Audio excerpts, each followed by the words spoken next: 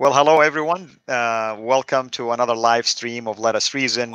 This is Fadi, and with me here, our dear brother Alex Blagojevic, who is Blagojevic. Sorry, I always butcher his name, but he's becoming a household name now. You know, everybody's been waiting for him, and I'm so thankful for that. Wait until you meet him in person. He is an awesome brother, and what I love about Alex is that he is well connected.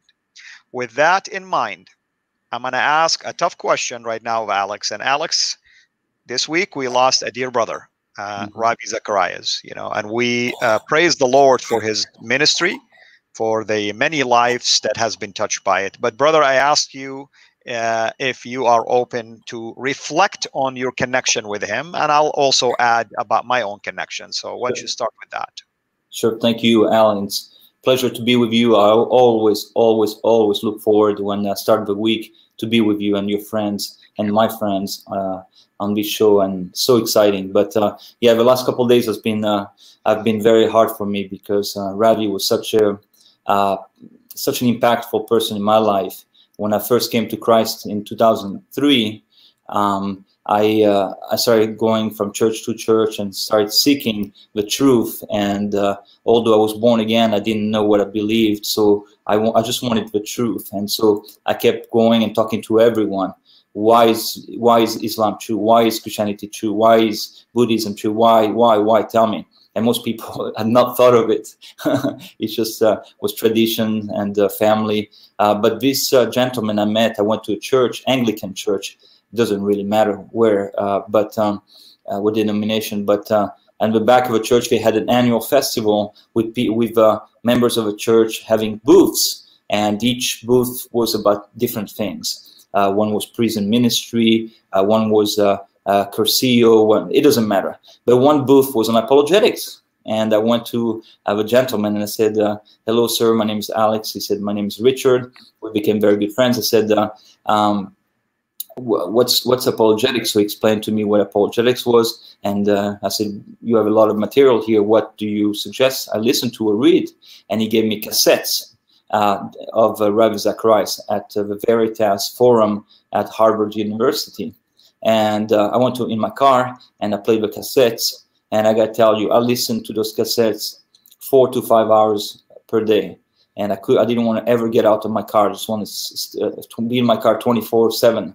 I just loved it so much, brother Al, and I just fell in love with apologetics and with Ravi Zacharias. So it was my goal to meet Ravi, and because I wanted to thank him for having such an impact on my life. So the first time I met him was that he would have summer forums, 1 week forums at the Christian college outside of Chicago. I forgot the name of it. It doesn't matter. And so I went there 2 years in a row. And the first year I went there, many people were teaching, brilliant people, brilliant apologists, amongst whom John Lennox, my friend John Lennox from Oxford University. And Ravi was coming the last day to teach. So after 1 week, and although I enjoyed everybody was so powerful. It just, to me, was like I was waiting for a superstar. I was waiting for a Ravi to come in. And he came in the last day, and he spoke to us. And I asked a question of him. I said, Dr. Zacharias, I said, first of all, I want to thank you for what you've done and how much you've helped me. And then I asked a question because I'd been struggling, even as a Christian, I'd been struggling because I didn't understand why God had touched me, my life, and not others. Why some people did actually commit suicide and God allowed it, but He saved me from suicide. So it was hard for me. It was hard for me to understand why God had touched me. So I asked him, Ravi, I said, Dr. Zacharias, when you go to India and you see, hundreds of thousands of people on the streets and they don't know Jesus, isn't it hard for you at times to say, why, Lord, why me?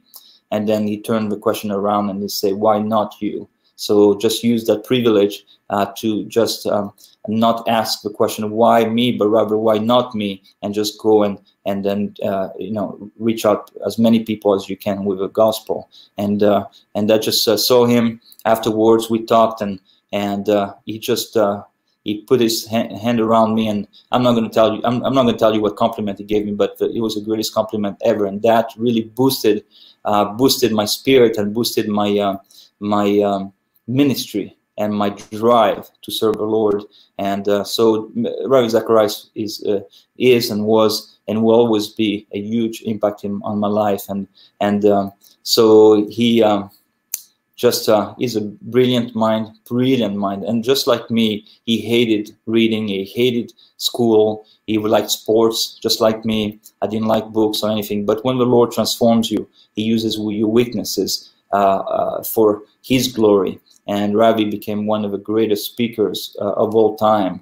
And although there are different styles, and Ravi is not for everyone, he really isn't. But of course, everybody responds differently to different people with different gifts. But Ravi was definitely an amazing apologist, amazing mind, amazing person, really sweet man. He talked to you like you were the most important person in the world when he met you, and it just saddens me. I'm really sad because I saw him 3 months ago. We did an event. A friend of mine did an event in Miami for him. He came in and he had back problems just before his surgery, and talked to him. And I would have never in a million years thought that he would be gone so quickly, within 3-4 months. I don't remember exactly when it was. I think it was January, so that would have been 4 months ago.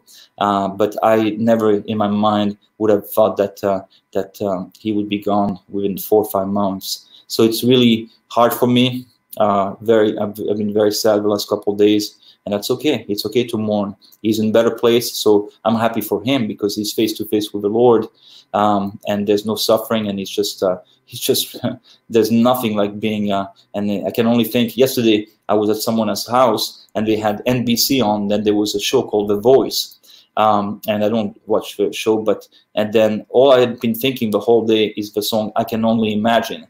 I can only imagine seeing Lord face to face. And then that song came on the show The Voice, and I'm like, whoa. After I'd been thinking the whole day about that song, that it was being played on secular TV. But anyway, I can only imagine what he's experiencing. For his sake, I know he's in a better place, of course. He's with the Lord.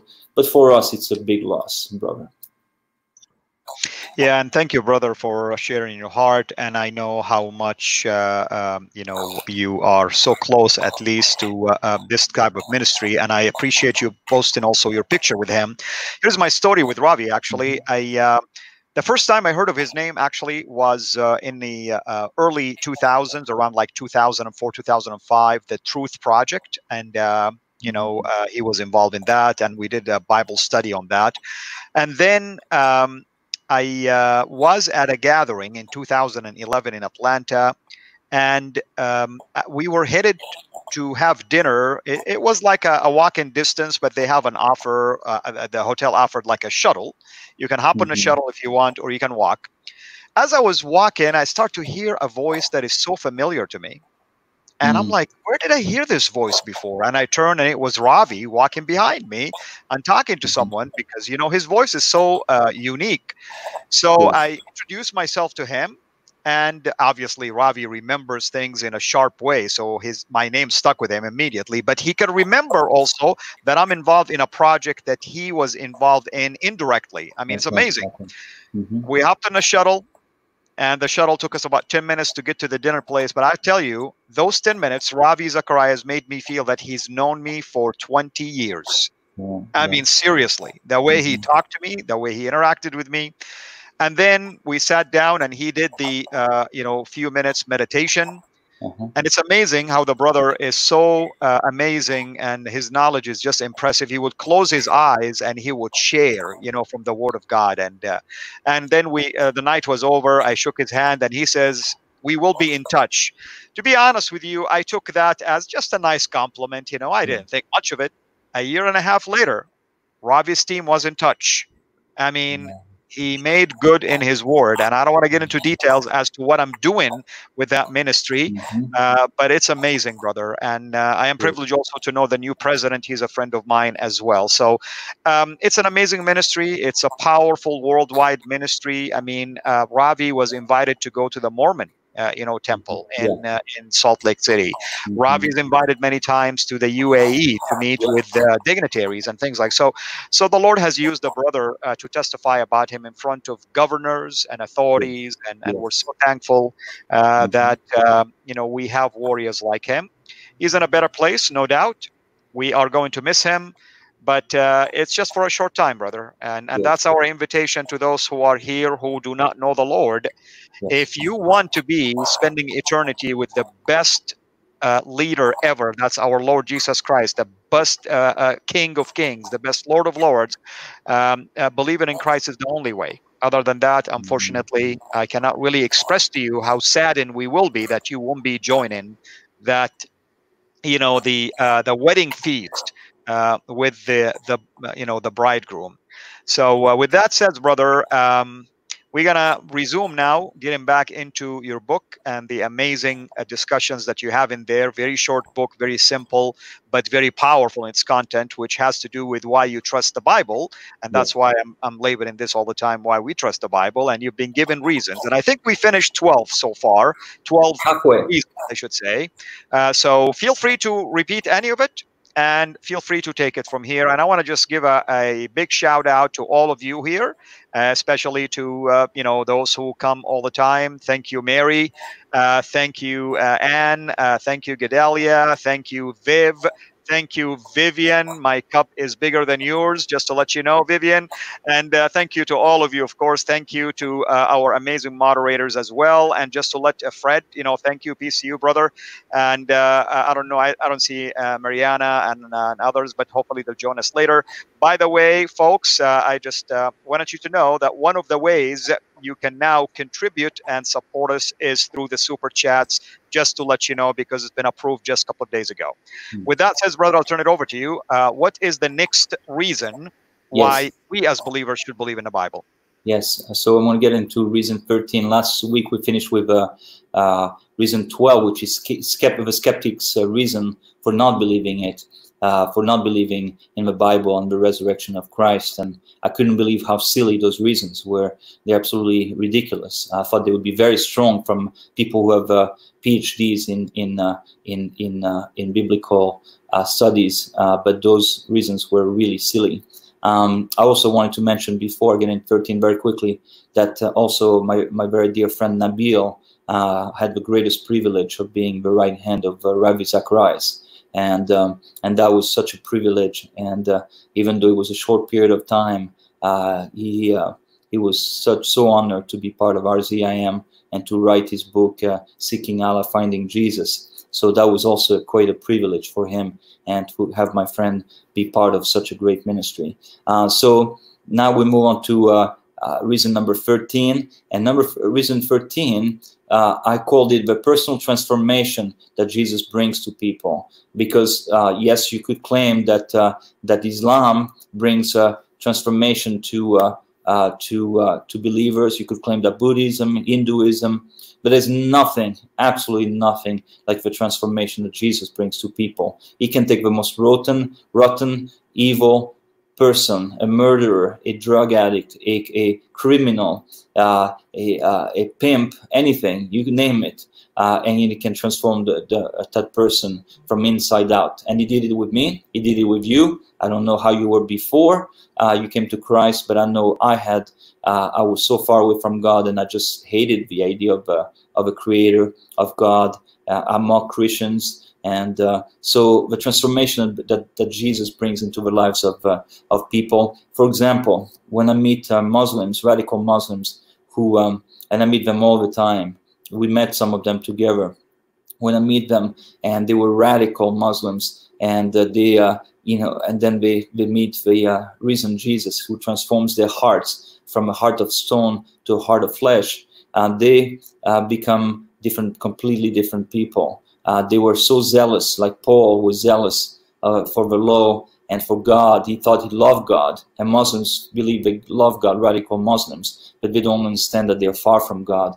I was teaching a few days ago on the book of Job, and how Job himself was a righteous man. He thought he was righteous, blameless. He would not sin with his lips. He would not sin with his actions. He thought he had it all figured out. So when he suffered, he didn't quite understand why he was suffering, because he thought that if he's righteous, that if you do A, you receive B. If you do this, it's like God becomes somehow, to use a term that I heard someone else use, God becomes a spiritual vending machine. So you put a coin in, and then you expect to receive something from Him. So a lot of people think they are in righteous standing with God because they're obedient to God, but they don't understand that a lot of people know about God. And we theologians can fall into that sometimes. We know a lot about God, but we don't know God.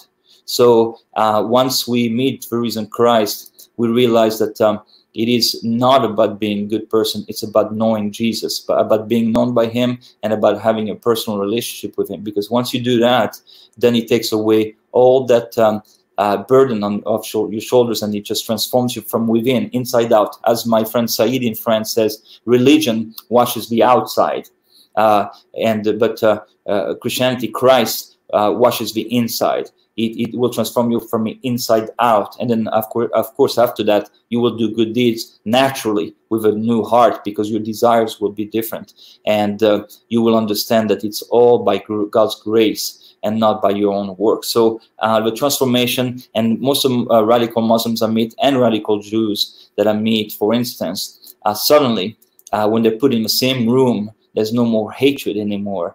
They just start loving on each other, and they're brothers and sisters, and they hug each other. And how many times, I can't tell you how many times I've seen, either with my own eyes or seen indirectly or heard indirectly, of Muslims, radical Muslims, who hated the Jews and who met the risen Christ. And the first thing they wanted to do, and I can attest personally of cases, the first thing they wanted to do is go and find a Jew, hug him, and say, I'm sorry that I've hated you so much in my heart. So the transformation that Christ brings into someone's heart is like nothing else. And only if, when you've experienced it, like I have experienced it, that love that Christ has for us, and the relationship He has, and the Holy Spirit power that comes into the heart of a believer, new believer, until you experience that, you have no idea what Christianity is like. You have no idea. It's just like any other religion. It's about doing good. That's why it's so hard for people to accept what you and I are talking about, that one is true, one is false, because they look at the peripheral teachings of Christianity and Islam, and they see that basically they're the same religions. They're about prayers and fasting and doing good deeds and giving alms and things of that nature. So they look on, for somebody who's not really born again or not really interested in fundamentals, really digging into the truth, it looks like the same thing. We're just splitting hairs. But when you really get down to it, you realize that, there's no comparison. There's nothing like Jesus. There's nothing like the message of the Bible. There's nothing like the personal relationship with Christ and the transformation that He brings in the heart of a new believer. There's nothing like it. And I would love for you to add something to that, to this personal transformation that Christ brings in your life and the life of others around you.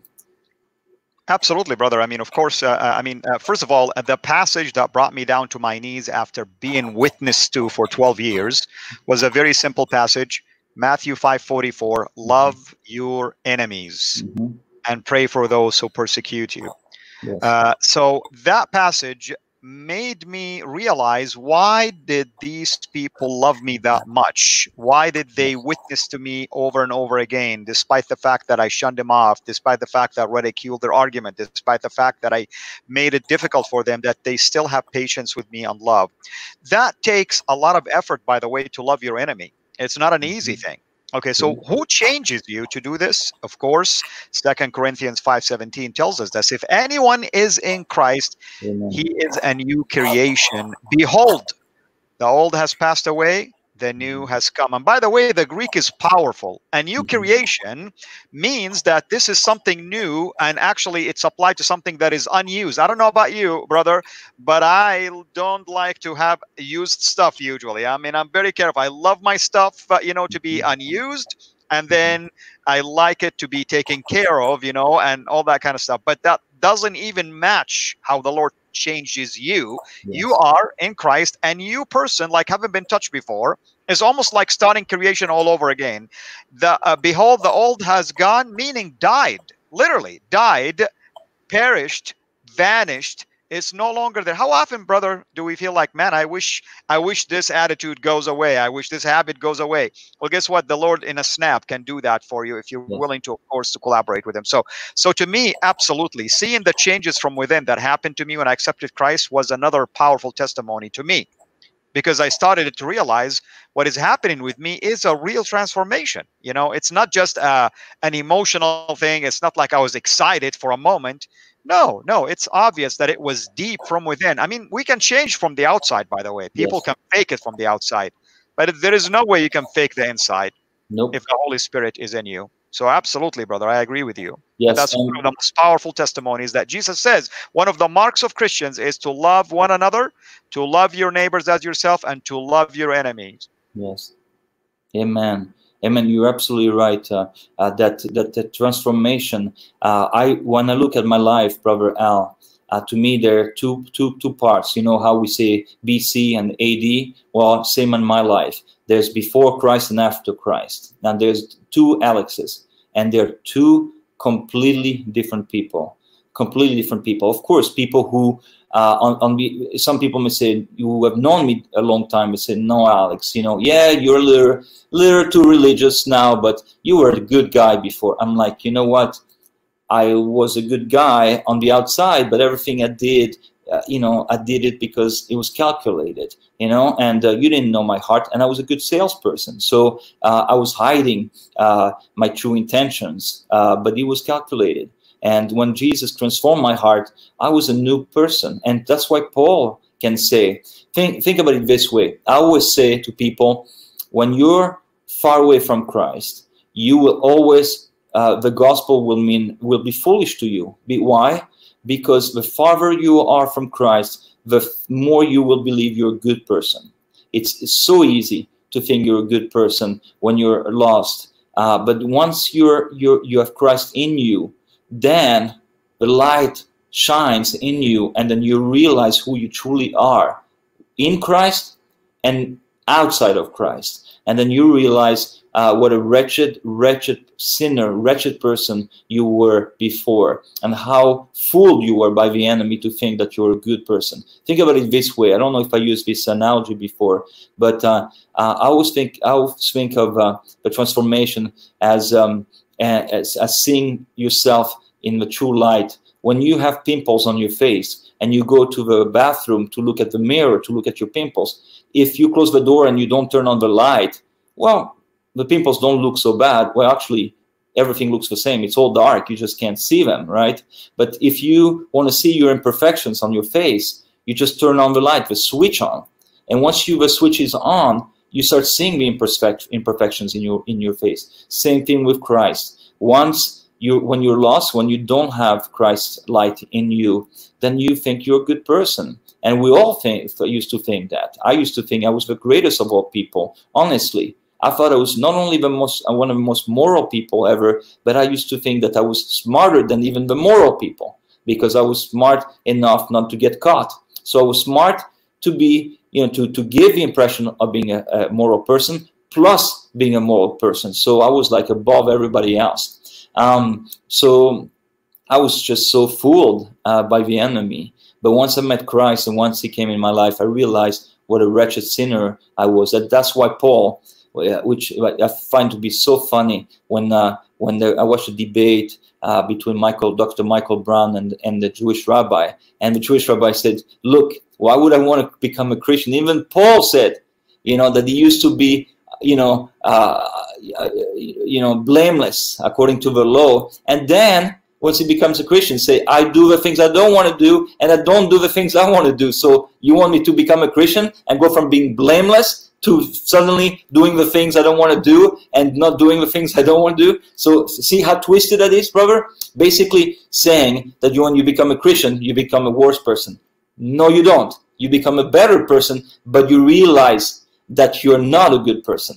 And what drives me is that I am being used by the Holy Spirit, even though, despite myself, and despite my human nature, God is gracious, is loving, and is using me, despite the fact that I don't deserve any of it. It's all by God's grace. So it is Amen. powerful to experience that transformation. And once you experience it, and when God changes your heart, there's nothing like it. Nothing like it. And that's my prayer for our friends who are watching, who are not believers, whether they're agnostic, atheists, Muslims, Buddhists, it doesn't really matter. I just pray that they come to a personal relationship with Christ, because once they have Jesus in them, let me tell you, when I met Jesus, I was so upset. And you know why I was so upset, Al?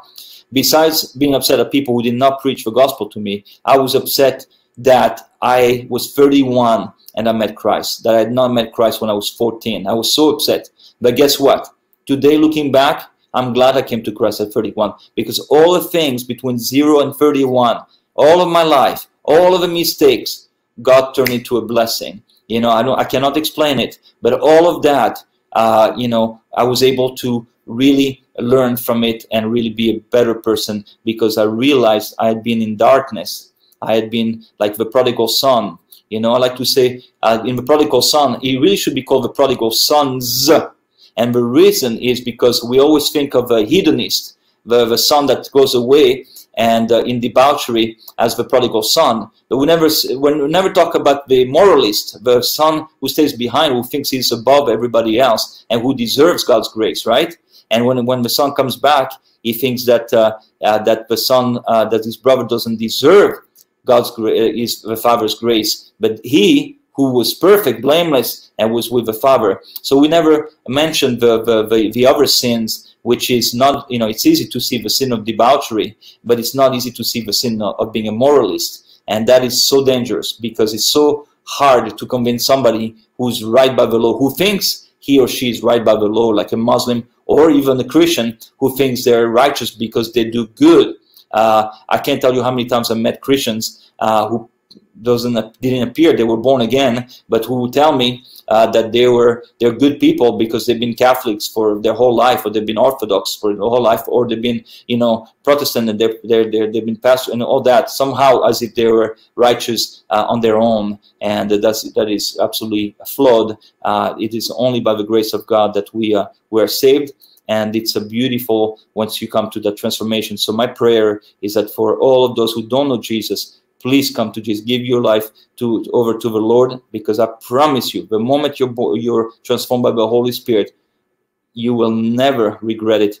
And because it's the greatest relationship ever, and it will only get better in this life and the next life. Of course, once you're with Jesus, then it gets even better, like Ravi is experiencing right now.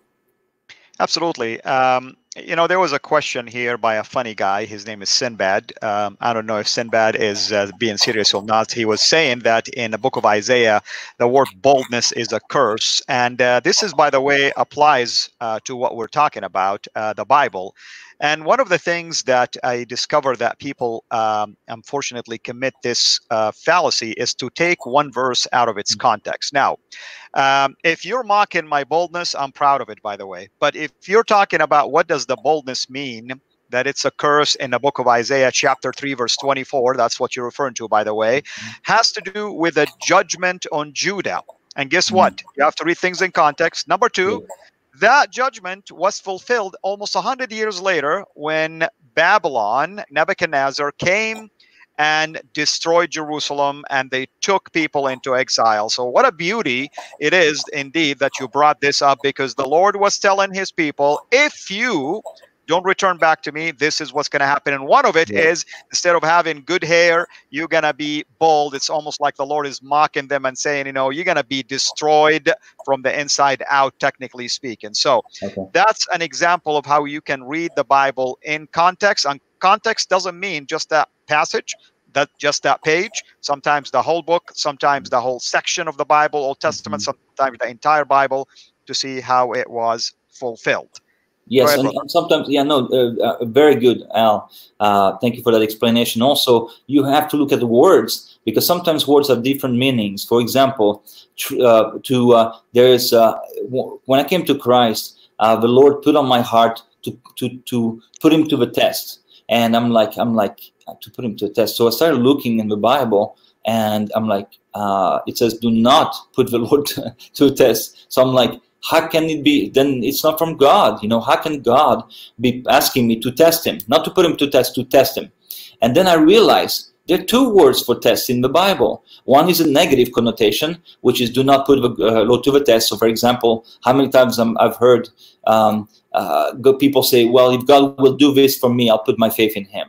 That is a negative. That is putting God to the test, and God does not appreciate that at all. So, God, if I can just get this job, I promise you I'll give my life to you. No, that is the wrong way to go about with God. You don't test God in that way. You should put your life in Christ, not because he's gonna, not unless he does something for you, but because he is the truth and the way and the life. But in the Old Testament, there is another word for test, and it is a positive one, and that is God is asking people to test him, and to test him and to see how good he is. And that is different, completely different. For example, if I'm in a situation and it looks like there's no way out, I'm going to test God, not put him to the test, but I'm going to say, God, looks like there's no way out here and there's no solution for me. You know what? I'm going to trust you here. I'm going to give it in your hands, and I know you're going to do something with it. And guess what? He always does. And so that is a positive one. So you have to be careful when you use words. You have to not only put the verse into context, you also have to look at the word, what it means also. And the same is true in Islam. We would never want to take a word out of context and say, and then put our meaning into the word. You have to put the meaning of the commentaries, Islamic commentaries, into what the word actually meant. So these, right? Yeah, absolutely, brother. And I want to use this as an example. By the way, the word salvation, in fact, when I was in seminary, that's one of the words that the professors will ask you to do a study on it. Yes. Do you know how many words you'll find that says save or to save or saved, for instance? Tons of them.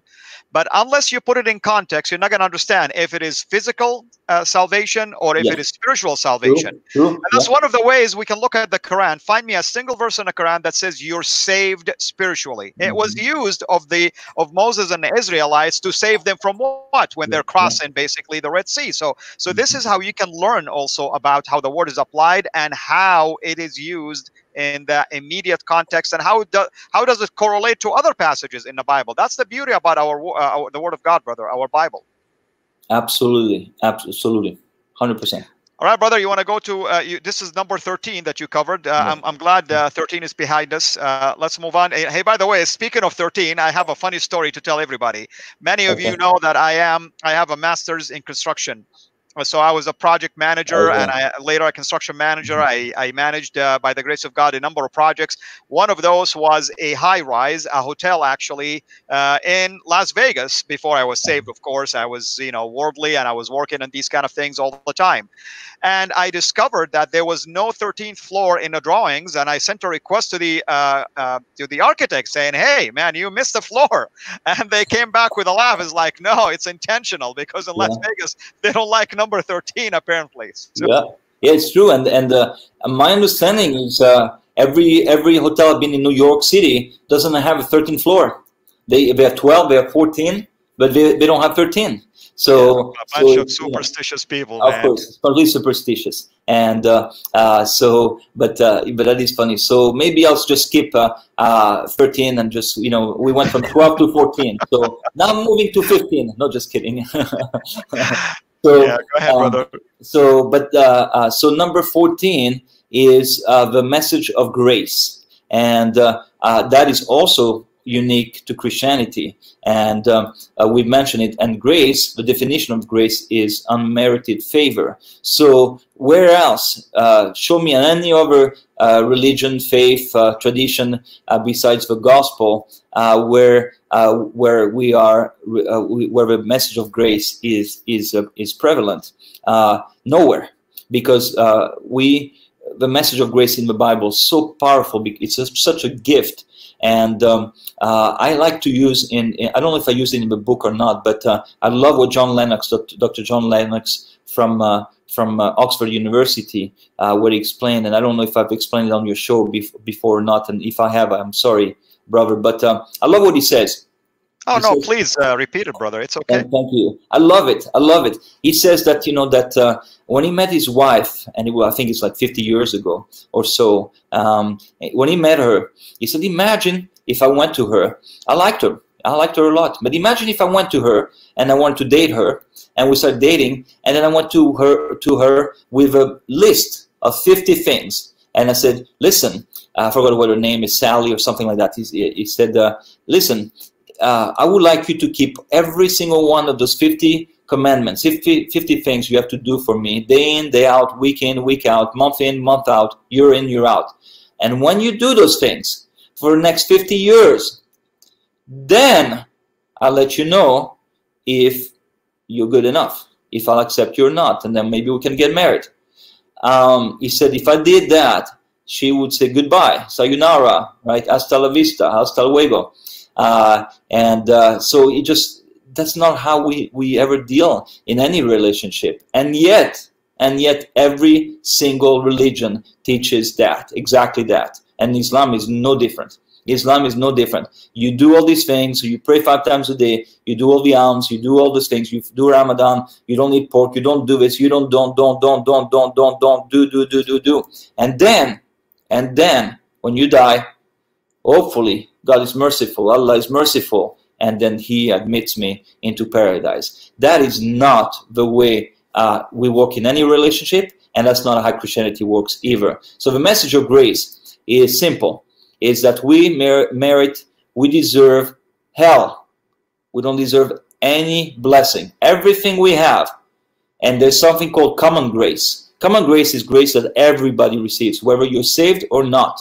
There's something called common grace. And I don't talk about that in my book. There's something called common grace. When somebody who is not a believer, who hates God, wakes up and breathes, that is common grace. Because God does not owe it to him, to that this person would breathe, would walk, would see, would think, would make money, would have a house. All of those things is by God's grace. If God just says no more, you're gone. If God calls you home, whether a Christian or non-Christian, if God calls you home, like He called Ravi home, you're going. You're going. There's nothing you're going to do. Doctors can't save you. If God calls you home, you're going. When it's time, your time, it's your time. So there's such a thing as common grace. That's for everybody, 7 billion people. But there's something, it's salvific grace, and that is grace that saves, and that is God doing it. That's God's work, not our work. We cannot save ourselves. We can only send ourselves to hell. So how do we receive grace? We just accept what God did for us that we don't deserve. And that's why it's so hard for people to accept it, because they always feel like they have to deserve something, right? I have to work to deserve my salary, right? I have to work to get money, to get paid. But that is not how God works. He gave His Son freely. He knew that we could not save ourselves, and He gave us salvation freely. And the Bible says, one of my favorite verses, and it's funny because every verse is one of my favorite verses, but I love this verse. It says, freely you have received, freely you shall give.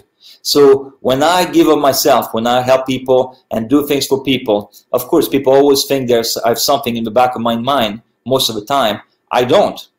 I just love to give because God gave 100% of Himself to me when I deserved it the least. When I deserved hell, when Paul says I was an enemy of God, not just separated from God, an enemy of God. He pursued me, and He came and died for me. That's grace. That's a gift that we have received. And for Ephesians tells us, Ephesians 2:8, let me read it. For it is by grace you have been saved, through faith. And this is not from yourselves. It is the gift of God, not by works, so that no one can boast. So there's cannot be any clearer than that, brother. You can't get any clearer than that, right? There's no boasting possible. Because if I deserve hell and God gives me heaven, not by what I did, but what He did for me, how can I boast? let me tell you an example. Let's say you have debt and you cannot get out of it. You just can't get out of it. You will never get out of it. And I come and I completely wipe out and all of your debt. I just wipe it off, and I paid all off for you.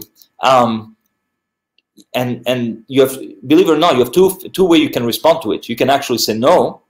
You could say no, and then it won't happen. But you could say yes, and then how would you perceive me for the rest of your life? Except if I say I'm doing this for you, but then you're going to pay me for. No, that's not grace. Grace is I'm doing this for you, and you owe me nothing. Nothing, absolutely nothing. I hope you're grateful, and I think you would be grateful if you didn't think you deserved it. But if you honestly knew you had no way out, the only way for you was more debt, more problems, more suffering, more. I can use also the example of you drowning. If you're drowning and you're gonna die, and I come and jump and save your life or your child's life, I think you'd be grateful for the rest of your life. And that's what the gospel is. The gospel is God saving us despite ourselves. It's the most beautiful message ever told.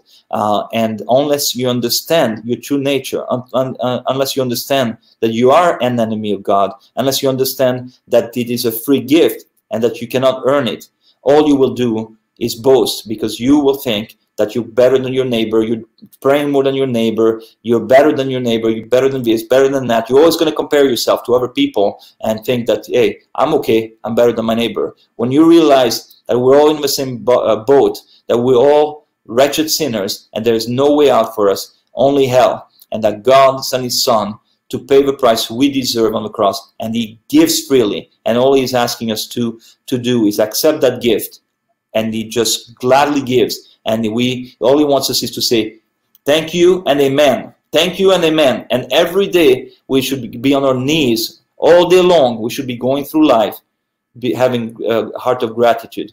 Because I don't know how some Christians, I would just wonder sometimes, and I don't mean to be rough, but sometimes I wonder how Christians can be arrogant, really. Because how can you be arrogant when all you have received is by the grace of God, that you're saved by the grace of God? I don't know how you can be, how you can boast in yourself, or how you can be arrogant. Amen, brother. Amen. And you're absolutely correct. And I love the fact that Ephesians 2:8 and 9 emphasize work, because I remember boasting about me going to Mecca, boasting about doing extra prayers, boasting about fasting more. I mean, to the point that everybody start to look at you as if like you are this spiritual guru that they're gonna need to go and talk to.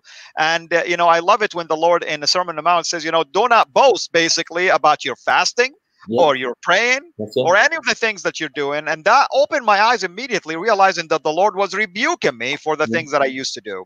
Now, another interesting thing, of course, when it comes to that is, I want to ask my Muslim friends here who are watching, you're emphasizing the idea that you want to do good deeds that will basically wash away or reduce the impact of your bad deeds. Let me ask you this question. It's a logical question.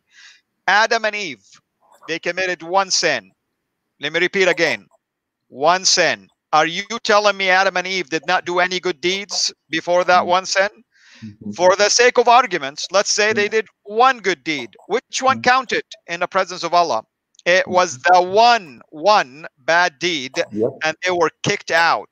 Now you're going to come back and tell me, well, the Quran says they were forgiven. Good for you. How come they're not back again? So you see, you have to think about it this way. Yet you are risking your life thinking that I'm going to get before Allah one day and I'm going to hope for the best, assuming, of course, Allah exists. I don't believe Allah exists at all. He's just an idol. He's just an imaginary God in your head. But nevertheless, you're not going to see Allah. You're going to see the real judge, the real just judge, the real Lord, the one that will judge you, the one that will separate the sheep from the goats, the one that will say, come and inherit the kingdom of my Father, and they're going to tell the others to go to eternal damnation. I mean, that's what I'm worried about for you.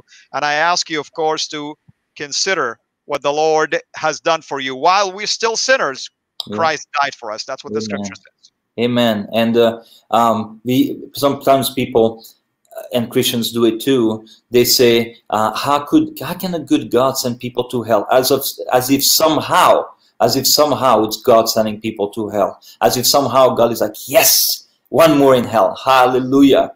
No, it's not how it works. It's if you understand your human nature, you understand where you're coming from, how wretched you are. And we're all wretched, we're all fallen. Even we, born again Christians, we're fallen, and we will fall. And we will sin. We don't want to, but as long as we're in the flesh, we are imperfect. And that's why a system was built, for example, in America by the founding fathers. And the only reason, listen to me, folks, the only reason America is richer and more powerful and more free and doing so well is because the founding fathers of this country understood human nature. That's the only reason. So they put in place checks and balances and things because they understood all you need is one bad leader. And let's say if you're Democrat, you will agree with me that if you're a Democrat, you think Donald Trump is a bad leader. And if you're a Republican, you think that Obama was a terrible leader. So if you're Democrat and Trump has too much power, way too much power, he will destroy this country. If you're a Democrat, if you're a Republican, and you give Obama all power, he will destroy this country. If you, as far as you're concerned. So it's only when you understand human nature, and doesn't matter. Any church, any mosque, any religion, any leader who starts well, if he's given too much power in the flesh, will fall because of his human nature. That is the problem. I want to end this point with a story that happened to me, Al, which I think... no, we're still fine, brother. We're still fine. We still have minutes. Thank you, Al. It's a beautiful story. It was one of those Holy Spirit moments. I went to a debate. A brother of mine, dear brother of mine, also former Muslim, Pastor Reza Safa from Iran. He was debating an imam and at a local church here where I live. And they were debating, and I said, Pastor Reza, please, whatever you need, I'll help you before the debate, during the debate, after the debate. So he told me, would you be at my stand and try to sell some of my stuff? I said, of course, Pastor Reza. So before the debate, I was there at the stand, and there were two Muslim brothers. They came and they were looking and looking and looking, and the Lord put on my heart to give them whatever they wanted. And I said, listen, anything that's on this table, whatever you want, it's my gift to you. And there was some stuff that was like $200, and it didn't matter to me. I just, the Lord had put it on my heart, and that's what I want to do. And so I said, please, anything you want, you can have it. He's like, thank you so much, thank you. One was speaking, the other one was quiet. And he said, thank you, no thank you. And he kept looking, and said, one more time, I'll just let you know, if there's anything you want, before, during, after, you just come pick it up, and it's my gift to you. And he said, thank you very much, but if I took it, it wouldn't be fair, because I would turn around and throw it in the garbage. I said, okay, then fine, I respect you. So debate was a couple-hour debate, and then after debate, I saw the two of them. I said, how did you like the debate? And the one who had spoken to me came to me, said, it was a good debate. He said, but I have a question. Did Jesus die for me? I said, yes, he did. He died for you. He said, awesome. Then I'll remain Muslim. Because if Islam is true, I go to paradise, hopefully. But if Christianity is true, you just told me Jesus died for me. So I'm okay. I cover all my bases. And then I had that Holy Spirit moment, like, I don't want to say like never before, but it was powerful. It was really powerful. And all glory to God, because it was his moment, not mine. I didn't know what to say. And then the Holy Spirit came to me, and I said, do you remember you came to the table before the debate, and I told you could have anything you wanted? Was my gift there for you? And he said, yes. Yeah, I wanted to give it to you, right? And it would have cost you nothing, right? So my gift was there for you. Yeah. What did you say? Oh, I was not interested. And what did you say later on? Oh, I said that I would throw it in the garbage. I said, yes. So although my gift was there for you, it was not yours. You had to accept it in order to be yours. I said, yes, Jesus did die for you on the cross. But because you're not accepting it with your heart and with your mouth, confessing with your mouth and accepting with your heart that he died for you, it is not yours. You're throwing it in the garbage. Therefore, it is not, you're not saved. You can only be saved if you accept the gift. And then he looked at me and was perplexed, and he wanted to argue. But while he was perplexed, thinking about what he was going to say, the brother, I thought I was preaching to the one who had loud mouth. The brother said, wow, that makes so much sense. Now I get it. The Muslim brother. And then Praise it the Lord. was such a powerful moment. It was awesome. But again, to understand, yes, God died for us. Yes, it's a gift. Yes, it's an unmerited gift. But of course, you have to accept it. Unless you accept it, it's not yours. And yes, God will have to send you into eternal punishment and separation from God, not because he's evil, but because we are evil, because we don't deserve. And you mentioned that about doing one bad deed and all that. James talks about that. He says, if you break one law, you've broken the whole law. So if that's why the Judaizers were so scared of breaking one law, because they were so scared that they would be going to be found unrighteous in the eyes of God. But I wanted to mention that story because it is a powerful story, I think, for people to understand that it is a gift, but you have to accept it. You can't just say, well, he died for me and that's good enough. No, it's not good enough. You have to accept it with your heart and not just say it, because a lot of people, I don't like those churches that say, well, last week we had 2,000 people came that were saved. No, you don't know that, how many were saved. A lot of people confessed with their mouth, but you don't know if they were saved. So people, 2,000, actually I don't like when people confess and then they go on giving a bad image to Christianity. I would rather them not confess it if they're not going to be born again. Keep your mouth shut until you actually really mean it and you're truly born again. But that's okay. That's a different story. But again, you have to confess with your mouth and believe in your heart. It has to be true transformation. It has to be true confession, not just saying repeat words like the Shahada, and become a Muslim. It doesn't work that way. It has to be genuine. Amen, brother. Amen. And by the way, I want to thank all of you again, moderators and those who are attending. And this will be a weekly thing with our dear brother. So mark your calendars every Wednesday at the exact same time, unless things change. But it will be at 6 p.m. New York time, 11 p.m. London time.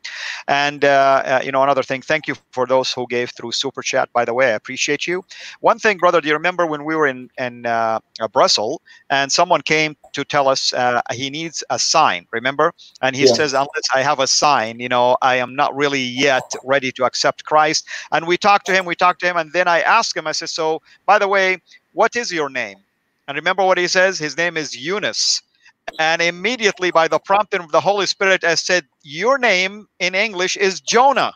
And Jesus talked about a sign like the sign of Jonah. And then we shared with him after that. And I'm telling him, look, the Lord has given you the sign already that you're asking for. But, sometimes the heart of man is a little bit different, Sometimes people feel like they still want one more. I mean, that's the beef that Jesus had with the Pharisees and the Jews. They kept asking for more signs, And I love what he said to them in John 6, that you're not following me really about signs. You're following me because I fed you earlier and you want to eat more. But I am the bread of life. I am the real manna that came down from heaven. Amen. And that's Jesus' invitation to all of you. He says, unless you believe that I am he, you will die in your sins. Amen.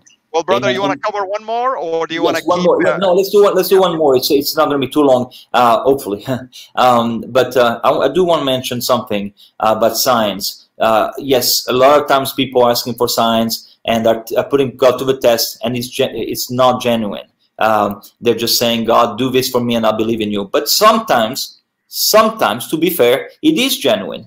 So it is somebody who's truly struggling and somebody who really truly wants the Lord and who really would like a sign. And God, I believe, will honor that. Because if you're truly genuine and you truly, sometimes I talk to Muslims and they say, really, I want a sign, please. I say, well, go home and just get on your knees and say, Lord Jesus, if you truly are Lord, but you have to believe it.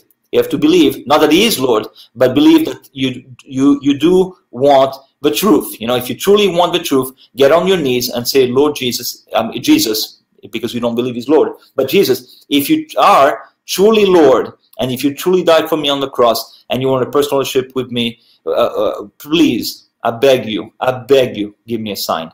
And I tell people to do that, because if they're genuine, and I don't know if they are or not, but if they're genuine, and if they truly pray that prayer with a genuine heart, I do believe God will do a sign to them. But it's the people who put God to the test, saying, "Oh well, we need a sign." And of course, Jesus gave him the sign of the resurrection of Jonah, being in for 3 days and in the belly, right? And the sign of Joah of the resurrection, and they had the greatest miracle ever in the history of humankind, and they still didn't believe. So it didn't matter that they were asking for signs. But the doubting Thomas, whom I like to call the questioning Thomas, because doubting is too strong of a word. The questioning Thomas, I believe, was one of those who were genuine. He truly needed to see something, and when the Lord saw his hands with the holes, he fell to his knees, and what did he say? "My Lord and my God." I like how Jehovah's Witnesses put a comma in between, "My Lord and my God," as if somehow he's talking to two different people. My Lord to Jesus, and my God, Allah. And by the way, there are some that will argue also, and people might go and watch Anthony Rogers' writing on that, and somebody who's a Unitarian would argue that, oh, when Thomas was saying this, "My Lord and my God," he was stating this to Yahweh, who was in Christ, which is kind of funny, by the way, because Jesus says, "I and the Father are one. I and the Father is me." So it's kind of like interesting. By the way, Anthony Rogers will be with me on Friday. Anthony Rogers will be with me on Friday, and there is a special guest and a special testimony by a Saudi believer who will be with me on Sunday for our special edition, in case you guys are interested in that. Hey, by the way, speaking of signs, there is someone here is asking for a sign that you did send them their T-shirt. They the one that you were wearing the other day. I guess they ordered one. I don't know if they ordered it from you, or they're just pulling your leg. I told them to send me the address. I think it was Nigeria. Where was it? Yeah, Adama is asking for that. We need a sign, brother. We need a sign that you sent that Born Square, man. Yeah. So I promised it, and I will do it. But Adama, there you go. It's live. I don't think I got evidence now to take to court. Yeah, did you send me the address? Because I did not see the address, sister. So I think it was a sister, right? Yes, and send me the address, because I will send it to you. I promise. So yeah, no problem. I wanted just to tease you, brother. By the way, what I love about my dear brother here is, like, you go to his Facebook page and you can see pictures with so many dignitaries and presidents, and I'm waiting to see your picture with Christ, by the way. I don't know if that ever took place. You have a selfie with him? Yeah, he asked me, but I told him that I was busy. No, just kidding. No, yeah. Well, if I take a selfie with Christ, then it was nice knowing you, and I'll see you when you die. Okay, I'll see you when you die. So, but I just I love the Lord, and I just I accept His grace, gladly, open-handed, and I believe that Christians should be really opening their hands to God's favor every day. It doesn't mean that God is going to give you a Porsche, Ferrari. That's not what it's all about. It's about God, getting more of God. You come to God not to get stuff. You come to God to get God. So to get more of Him. And I just I'm always so excited about what God has next, in my life, and I'm just so excited to be with you, brother. And I can't believe how time flies. We're having so much fun. No problem. We're loving it, brother. So thank you again, of course, for being here with us. And I'm excited that we're doing this weekly now. And I want everybody to know, Alex will be with us on Wednesdays. This week, we're going to have Anthony Rogers. We're going to talk about the Trinity in Old Testament. That's the new series that it's been released, by the way, in case you didn't watch it. And it's still being released, obviously. We have a special guest, a believer from Saudi, who will join me on Sunday. And, Sister Khadija will be with us periodically to talk about the woman in Islam series. Sam Shamoun periodically will be with us. David Wood will be with us, of course, and Anthony Rogers along with Alex. But Lord willing, we might have someone like Robert Spencer as well join me, and also Dr. Bill Warner, because we're going to be doing also another live stream series on basically political Islam. So these are the kind of things that are in the works right now. We'll keep you posted, of course. Brother, any final words that you would like to share, and maybe we'll pick it up from number 15 next time. Yeah, I'm just so excited to be with you, brother. And like I said, it's been a hard couple of days since the passing of Ravi. Just makes me extremely sad. But it's part of life, and we know where he's at. But your show and spending time with you, I'm just so honored, brother, because I really was the least qualified person to be saved. And so the fact. So the fact that that God saved me and that He's using me is just such a privilege, and I thank Lord every day. And I just thank God for friends like you. I'm just so proud of you, proud of your ministry, and I love what you're doing. Keep doing it, and I just pray for you, and I just love your courage, and that's why I just love what God is doing in the Muslim world, because whenever I meet Muslims, especially radical Muslims, Saudis, and other radical Muslims, I just, behind each person, I see the potential. When I meet people, I don't care where they're at, where they've been, where they're at. All I care is to try to find out in them the potential that is in Christ. And because every single person is created in God's image, and every single person has the potential to be a follower of Christ. And when that happens, the beauty of Christianity is that the farther away you've been from God, the more He will transform you. It's such a beautiful, it's like a trampoline. The lower you've gone, the more it's going to project you into the air and use you. That's the beauty. That's why you never, there's a parable, and how Jesus says that, you shouldn't cut down the trees and put them in the fire, yet give him a little longer, because you don't know. God knows. We don't know where people are at, where they've been, and we definitely don't know where they'll be 5 years down the road. If I had to look at the list of people I've been praying for, the people who came to Christ versus the people who didn't, if I had to guess who would have come to Christ and who didn't, I would have been mostly wrong, because it's God's work. It's not our work. Our work is just to share, to love on people, and to share the greatest message ever told by anybody, and not only just a story told, but there are a lot of fairy tales that are beautiful. This is not a fairy tale. This is based on evidence, on facts. It's a book of history. I like to say the Bible is a historical book, more as much as a book of faith. It's a historical book, and that's why we're talking about it, because I just love the Bible, and I love the message of Christ, and not only the message, because we don't idolize the book, we idolize the person, Christ. The Word became flesh and dwelt among us. So we just love our Lord Jesus, and I'm grateful for you. I pray for you, for your family, for your safety, for everybody, and just proud of you, brother, and I love you dearly. Thank you, my brother. And we want to remind everybody to please subscribe to our YouTube channel, CIRA International, and if the Lord put in your heart to become a Patreon patron, we appreciate that. You have no idea how much these things can help, and also the super chat, the giving through PayPal, and so on and so forth.